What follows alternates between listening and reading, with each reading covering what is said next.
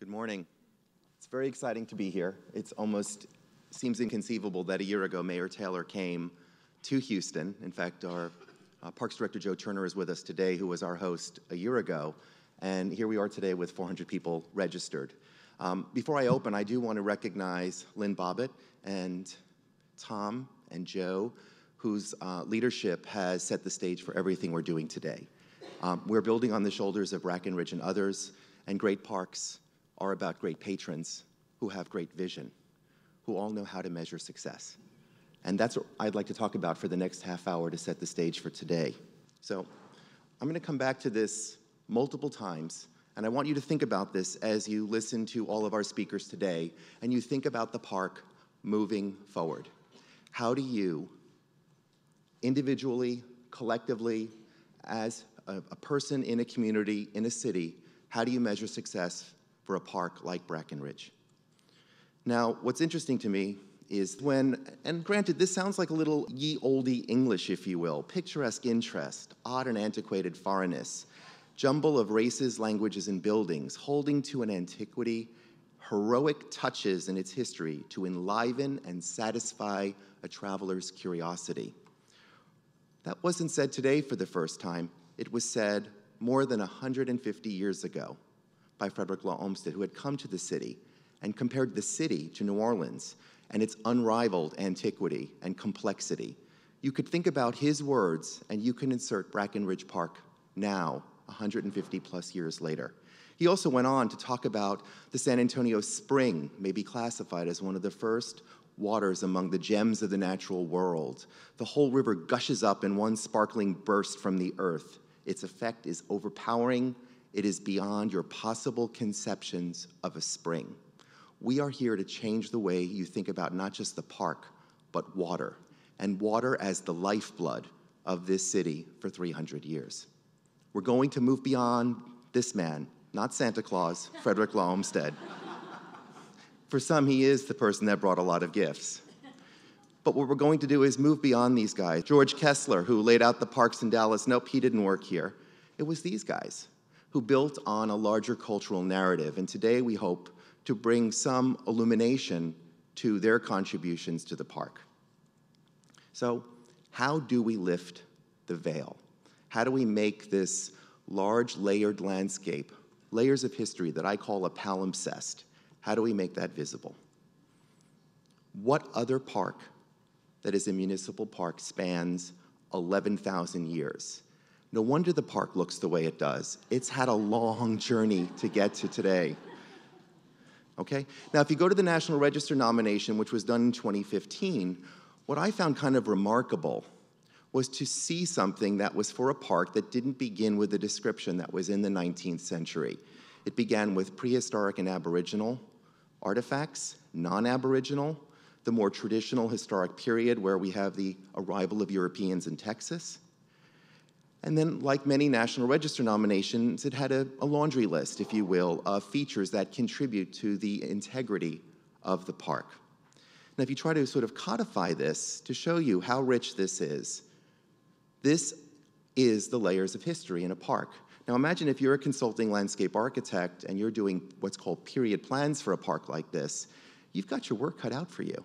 There are this many layers of history that need to be understood and how they knit together to make the mosaic that is the park today. So again, knowing that, how do you measure success? Now, this is sort of the traditional approach of often landscape architects. It begins in universities. We say, okay, you're the designers. We know you're radical, you dress in black, you sit in an unladylike fashion. You're the preservers on this side of the room. You're the Athens Garden Club. You have your own parking spaces that only you can park in, and you have wonderful gloves and hats. And then we have our stewards and our ecologists. You'll know the ecologists because they travel with their own turtles. Now, of course, we're being funny here, but again, think about my question. How do you measure success? Who do you identify with? The students that are here today, the people that are involved in a community meeting, what are your issues? Do you fit in a silo? How do we break those silos? That's why we created the Cultural Landscape Foundation, and our mission is almost parallel with the Brackenridge Park Conservancy. How do we make this larger narrative visible?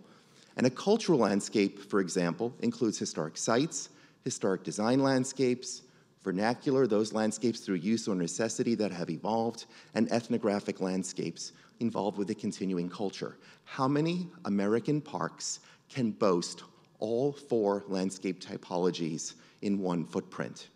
Our mission, and it was sort of serendip that I get to show the mission, or one of them, I should say, is to make visible, instill value, and engage the public. And that's our mission today as well. So, how do you measure success? Now, when I was here last time, I had the good fortune of going over to Alamo Heights and see the restoration work on Rodriguez's Faubois bus stop. I'm sure many locals know this well. But this is a lot easier to wrap your head around when you're dealing with a static object for stewardship excellence. But what about a park like Brackenridge? When you put Rodriguez's work in context and you start to see this stuff all around it. Is this a dignified setting for one of the oldest buildings in the park? Is this a dignified setting for Rodriguez's work? What about this bridge? And as you approach the bridge and having a dignified arrival experience, you have all this other stuff. And you've arrived. Welcome. Am I excited about what I'm seeing? What happens along the edge? And I'll come back to edge later. You know, for those of us back east, we're used to a park meeting the edge of a street in a neighborhood. And now we have a little peekaboo game with the park. Now you see it, now you don't. So how do we work with that edge? This is what's happened in the park, I think, over the last decades, is that in response to community wants, there has been things that are introduced. It's what I call plop and drop, or poo-poo platters for the ADD generation. But today, we aim to elevate the discourse. How do you measure success? Well, it's easy in sports. You win or you lose. It's easy when we're dealing with green building standards. It's easy if you're a tree hugger.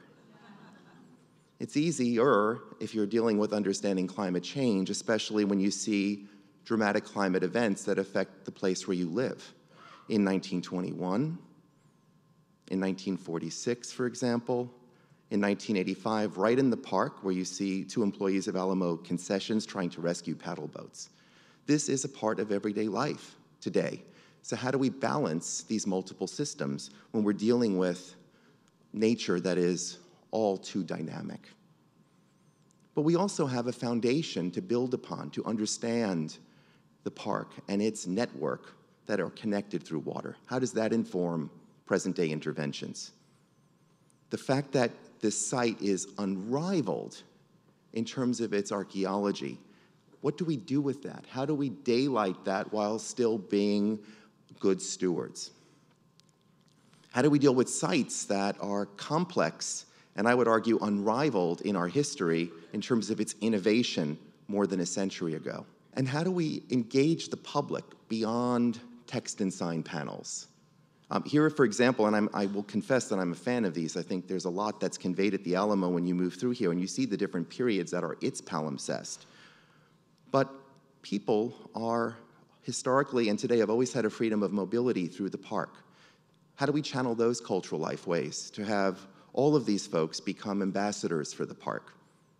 We have a rich history of cultural narratives, some good and some not so good.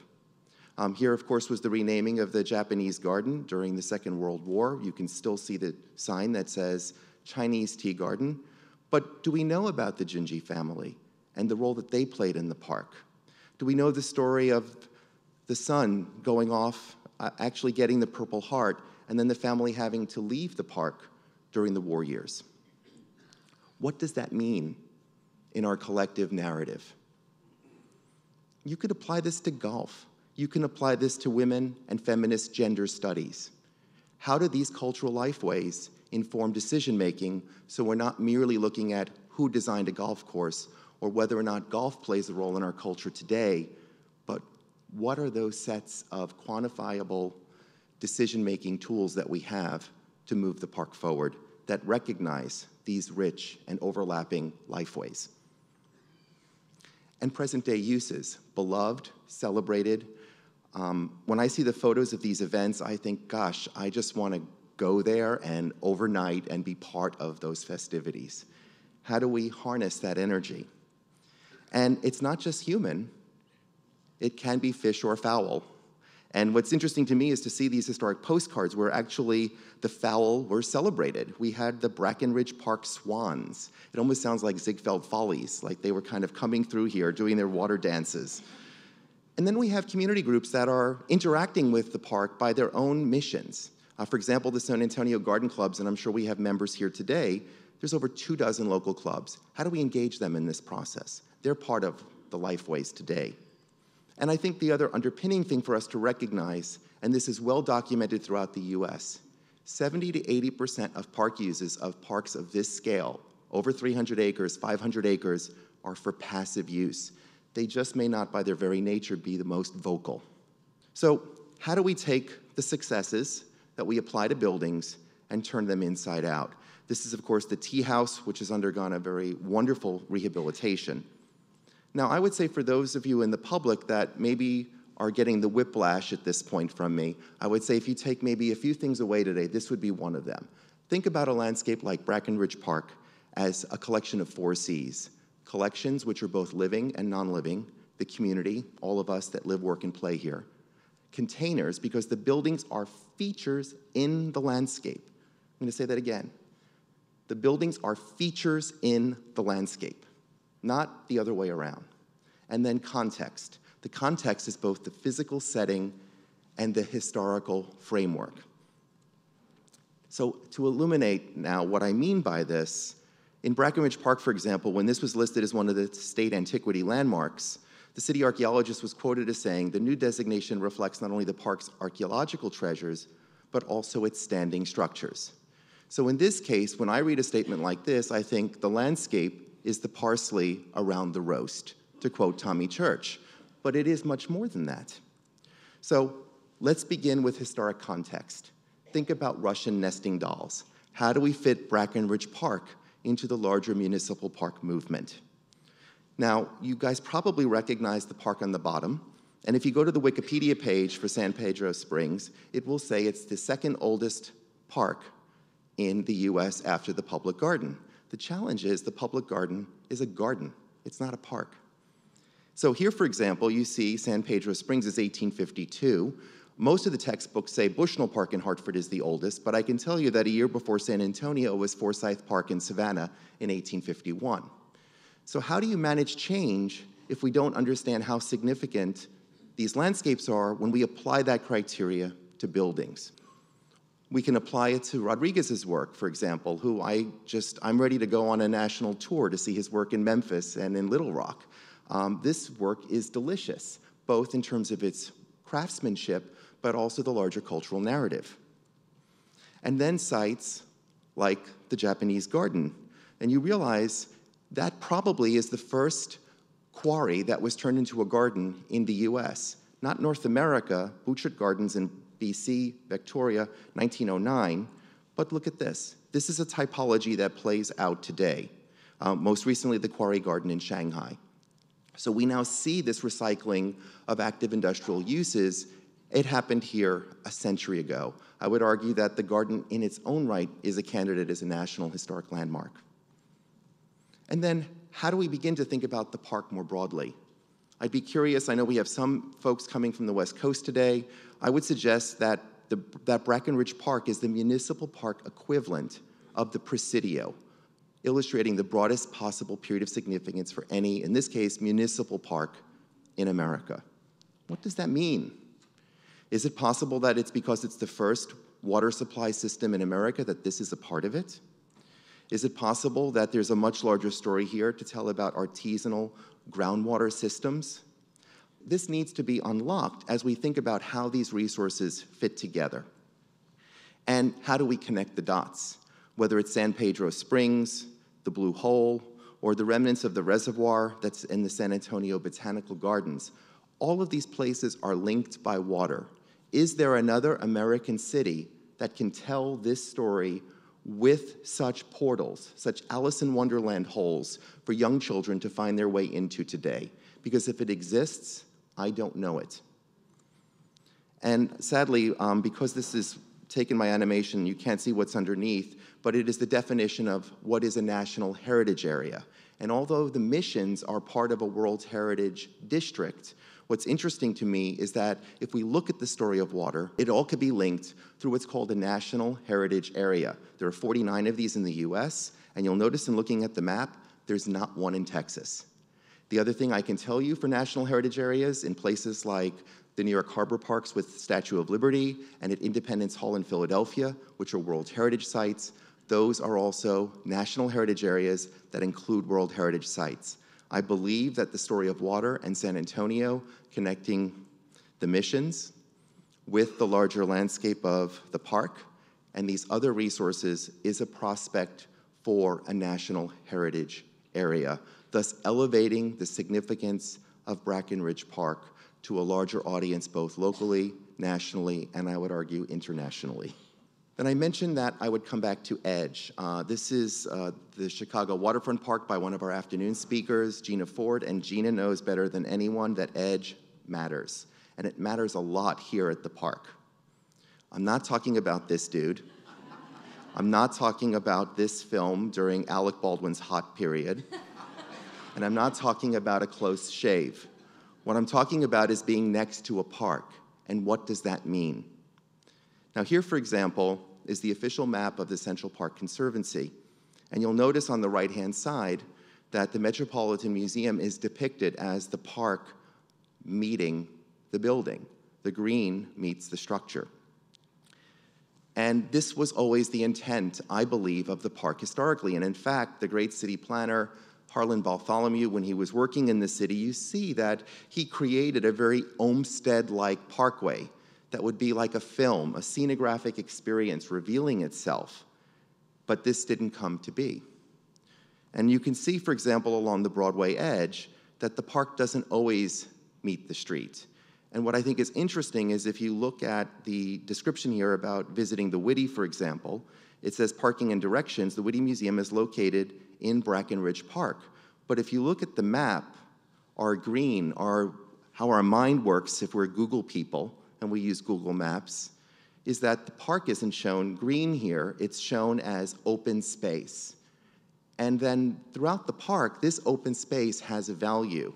And so the question is, what is the message that we're sending throughout the park if we don't begin to recognize how EDGE matters and how we also send a message about where the park is and how the park contributes holistically to the quality of that larger landscape?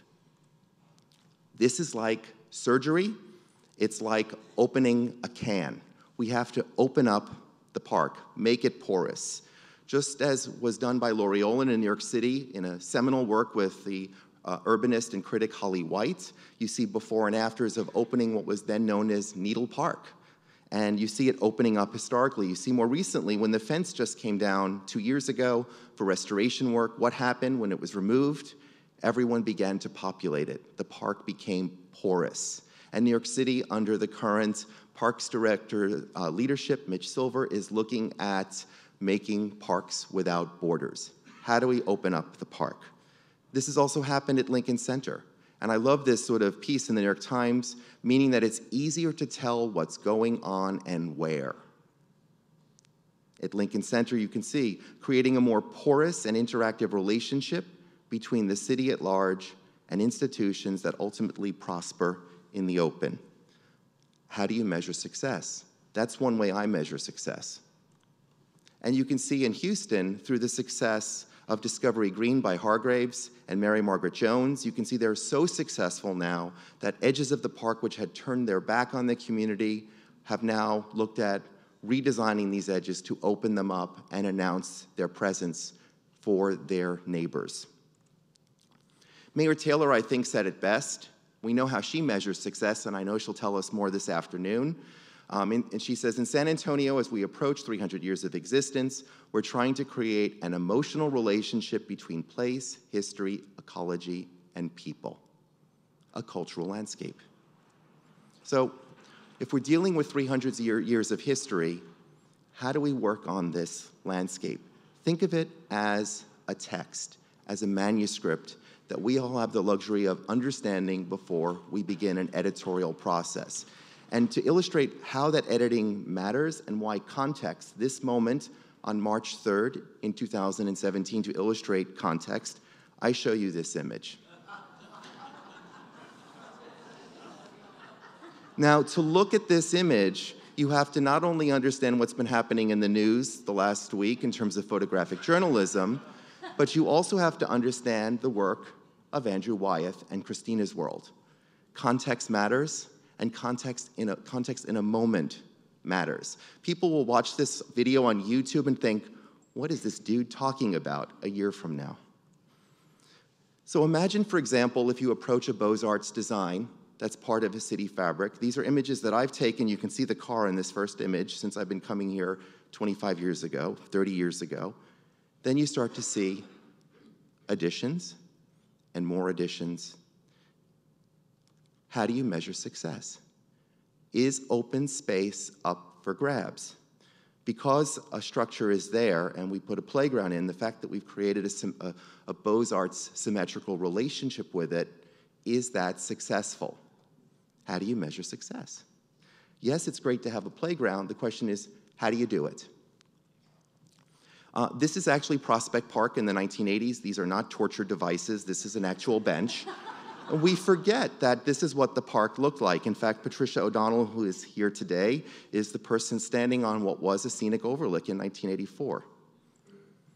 But this is the new Lakeside Center. And you can see that this is a modernist insertion in a historic design masterwork by Olmsted and Box. And here's a before of its setting, and here's an after. It is possible to restore visual and spatial relationships in a landscape and still introduce new features without diminishing the quality of the historic design or the visitor experience. We saw this in Herman Park with the Heart of the Park, done by SWA and Olin. Here was the original project, and then most recently now you can see the work that Michael van Valkenburg's Associates is involved in currently for what they call the remaining in-between landscapes. That's the hard stuff, and that's the hard stuff here for the Conservancy, I believe, as well, is these interstitial spaces and edges. And of course, the High Line. One needs not say much about this. It speaks for itself. I have never seen so many happy people in New York in one place, ever. And you could say the same, I would say, for the Pearl, where I think, and we'll hear more about this from Christy this morning, for me, the first time I came here, I was completely knocked out of my seat. That here was a place that spoke its own language with dignity and uniqueness that is not to be found anywhere else and is the perfect place to have this event. And I want to thank Pearl for their sponsorship and support. So let's talk about grain. You missed all the drama. You were supposed to see Joan Crawford, and then this was going to float up. I didn't realize that she was from San Antonio. But what we're talking about in all of this work is great bone structure. How do we deal with that for a park that spans 11,000 years? I'll leave you with two last points. The first, and I will challenge our panelists, I haven't told them I would mention this today, the idea of authenticity. What does authenticity mean as we look at the park? The New York Times has reported that authenticity is the value of the moment. And I would say for those that come to us today from the preservation community, and I see Vince scribbling in the front row here, Vince, when I see the National Register criteria, and I think of feeling and association as one of the 7 qualities of integrity, which are here and here. How do we capture that? It's not like we're going to send people out with mood rings in the park and gauge their experiences, but I will tell you that I feel that all my buttons get pushed here at Pearl in the best possible way as I move through this landscape. It is emotionally powerful and stirring, and you are just glad to be in the place. Now, Anderson Cooper said, in everything I've done, I've always tried to be authentic and real. I don't know what he's doing here in this photograph. But I will tell you, if you Google authenticity, the numbers are off the charts. They're growing by the millions. We talk about it in film. We talk about it in religion. We talk about it in dance and movement. We talk about it in music and performance. We talk about it in cooking. Here's one of my favorites. Mexican food, not only do people want authenticity, but 70% of Americans want it not only in a Mexican restaurant, they want it served by Mexicans. Go figure. Authenticity in the garden. Claire Sawyer says 5 principles for cultivating a sense of place. And as Brackenridge Park looks forward, authenticity as at the heart of successful fundraising. So what does that mean for a park that has 11,000 years of history? How do we value what is real? How do we make it visible and engage 21st century populace? How do you measure success? I'll leave you with these three thoughts. Well, actually, right before that, I'll show you. It's always funny when I'm kind of a news junkie. So it was interesting when I read about the new Witty, and I was really excited to see the kind of opportunities for engagement that are being created. Here, for example, is one of the people of the Pecos were sculptured with the measurements and dimensions of actual human bones. I mean, talk about authenticity, this quest for that level of accuracy. The same day that I read this, on a Saturday after it came out, I opened the New York Times, and on the front page, I don't know how many people saw this story, but on the anniversary of Walden, there's a new video game. Who would have thought Walden as a video game? The game takes 6 hours to play. It starts in the summer and ends a year later, offering players tasks like building a cabin, planting beans, or chatting, virtually, of course, with Ralph Waldo Emerson. Should you not have sufficient time for contemplation or work too hard, the game cautions, your inspiration has become low, but can be regained by reading, attending to the sound of life in the distance, enjoy solitude and interacting with visitors, animals, and humans. I think, is this going to be done in the voice of James Earl Jones? Then this is intriguing. Here's the head of the Game Innovation Lab at USC. Thoreau was sitting in a moment when life was beginning to speed up, and he identified that, asking, are our lives better because we now live on railroad time? We have to ask ourselves the same question today. Are our lives better because we live on internet time? So what does this mean for the park, and in particular, young people moving forward? I leave you with these three thoughts. One, look at the Smithsonian survey as you consider these images of the Alamo. 14 Smithsonian institutions over a 2-year period. Number one, people want to see the real thing. Gain information and insight, spend time with family and friends, feel awe and wonder, and feel pride in America.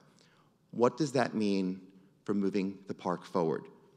I would say one, experience is more important than destination. Two, historic places serve as educators for history.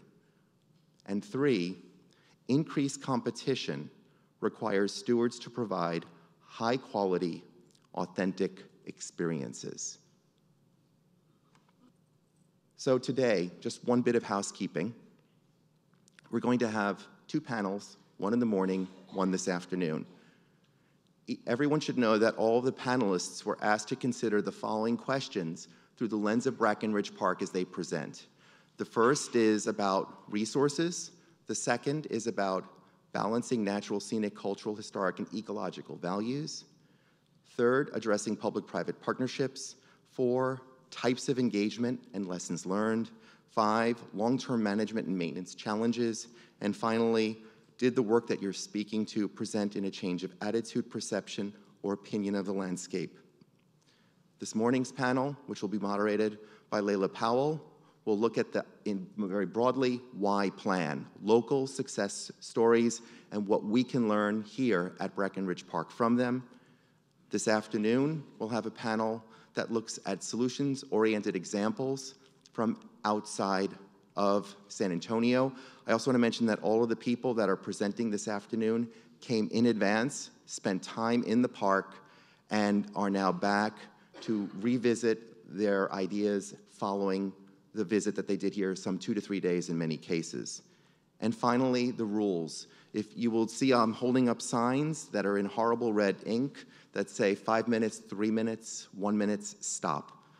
10 minutes for the moderator, 23 minutes for each presentation. We'll have 2 respondents in each of the panels that will speak for 7 minutes. Then all of the panelists will come back on stage for a facilitated dialogue. I want to thank you all. Enjoy yourselves, and thank you for coming today.